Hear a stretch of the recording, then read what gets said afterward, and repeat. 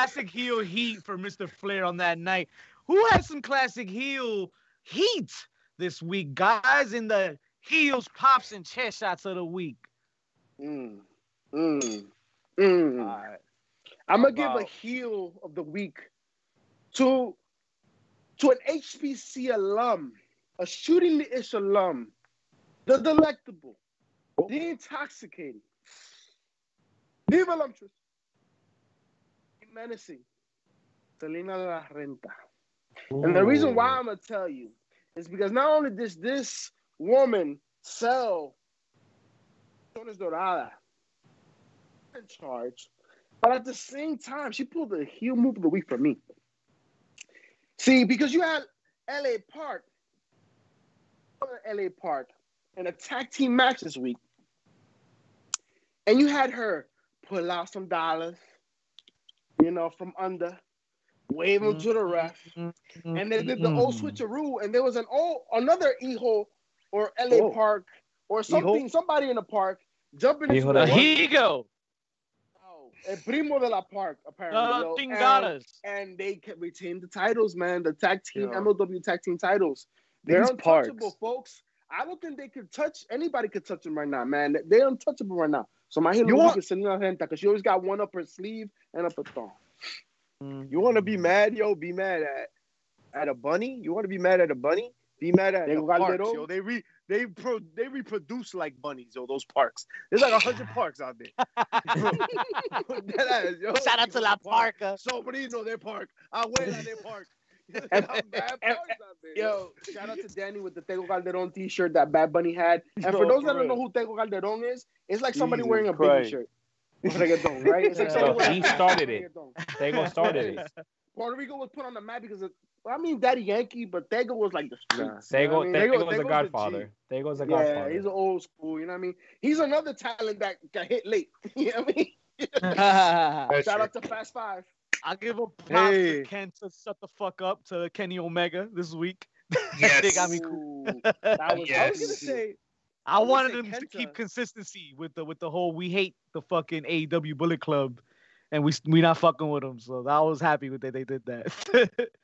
I gave Kenta the heel of the week. I love that segment. I love his appearance in the show. I love that his whole swag was different. I love that.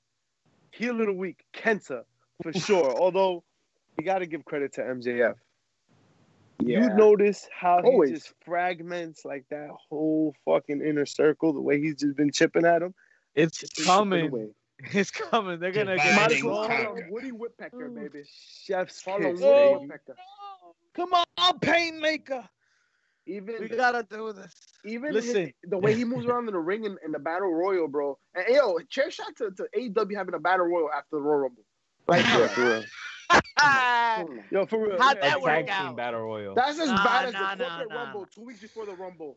Back in like 96, 90, 98 or some shit, right? That's just terrible. I know we at least have at least 2 chair shots left to give out. And they both go to that cheap-ass wedding that we got. Nah, yo, you know what, though? I had 2 pops in that wedding. Oh, fuck was that? Yo, there was pops in that wedding, though. There's Orange Cassidy coming out the cake. Everybody see that happening. But yeah, that shit was whack. It looked beautiful.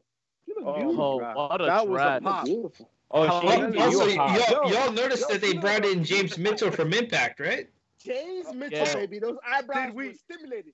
Did we notice? Did you love notice the collaboration. James Mitchell? Shout outs to the Flash.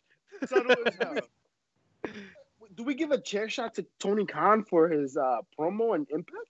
Oh, I give him a pop and a heel of the week. Okay. I was about to say that shit was pretty funny.